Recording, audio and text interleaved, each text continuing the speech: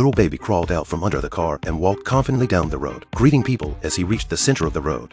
No one paid any attention to him, so he turned his head away. Just then, a train whizzed over his head. What a thrill! Why was this cute kid alone? It turns out that in the morning, Mom had invited some photographers to take pictures, but they met 3 stupid thieves. So the baby was easily kidnapped.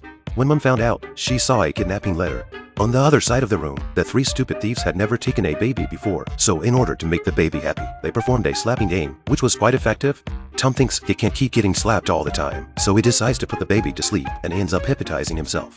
The little baby was very resourceful and got the idea to run away by looking at the pigeons outside the window, and before he left, he tried to slaps and realized that he was sound asleep. So baby boldly climbed out of the window and moved freely to the balcony. He was taunting the stupid thieves below. Oh, puzzled, rushed after the baby. Baby followed the pigeons all the way up the canoe, and Jake was terrified at the sight, but caught up quickly.